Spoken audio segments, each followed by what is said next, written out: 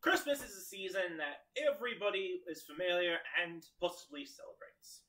Because it's simple. You get a bunch of free food, presents, and pointless items like socks. Yeah, to be fair, I'm not that eventful with, this sort of season. Welcome everybody back to some more Monster Legends! Finally, I am back with another Monster Legends video after a whole month. Now, if you guys don't remember what happened, I wasn't able to do the last event because you needed Lord Heyman. But thankfully, the developers were kind enough to not use the character I mentioned.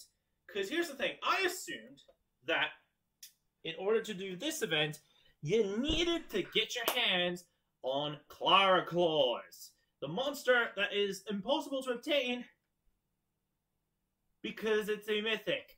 But thankfully, they didn't do that. Instead of Clara Claws, you need for this event something much simpler that I already had ahead of time. Jingle Hells, a demonic candle monster. A demon that looks like a candle a demonic candle with a candy cane sword who looks great. So if you guys don't know Jingle Hells, this is a monster that is a fire element, and I actually have him, so we managed to use him for this event. Yay for me, because I was worried that I didn't have access to the monsters. So what do you do in this event? Well, it's simple. We climb through this event.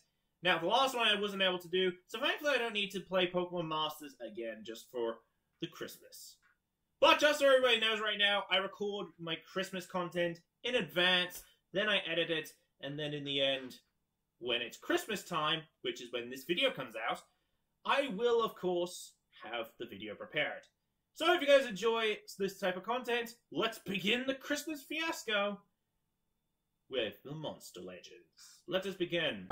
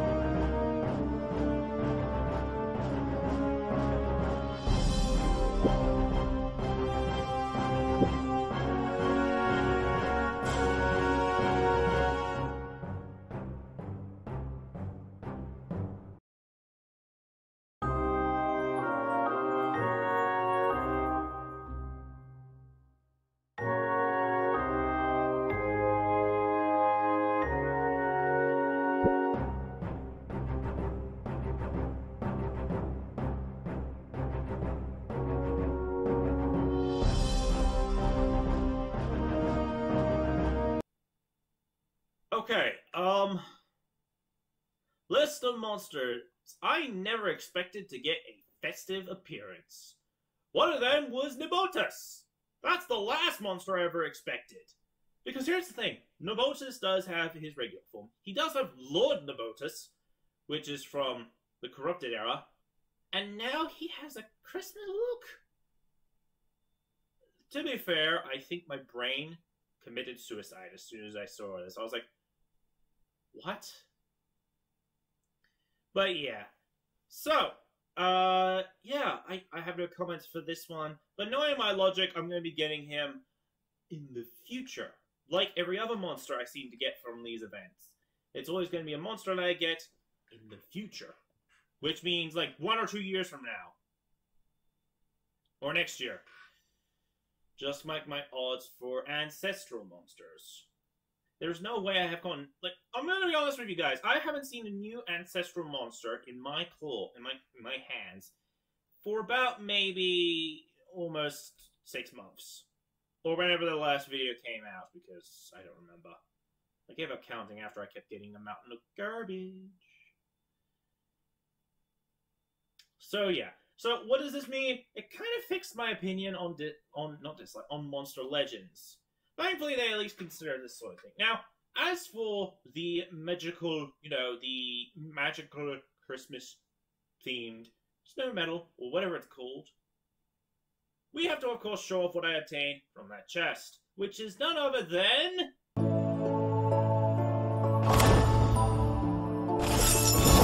yeah, Bella Ball, which is the mythical version of Bella, or whatever her actual name is. I forgot her name. So, yeah. Anyway, I think that's going to be it for this video. If you guys do enjoy this video of Monster Legends, and that you're excited that it actually returned. In fact, hilarious facts. I actually have one of the mythics prepared for maybe the Easter event next year. Question mark, because I've got a strange feeling it might be, but I don't know. Anyway, I hope you guys enjoyed this video. If so, like, subscribe, bell icon, leave a comment down below, and I know we didn't get to see any, ultimates this video, but that's fine. Like, not all my videos are going to have an ultimate attack. Anyway, I'll see you all later.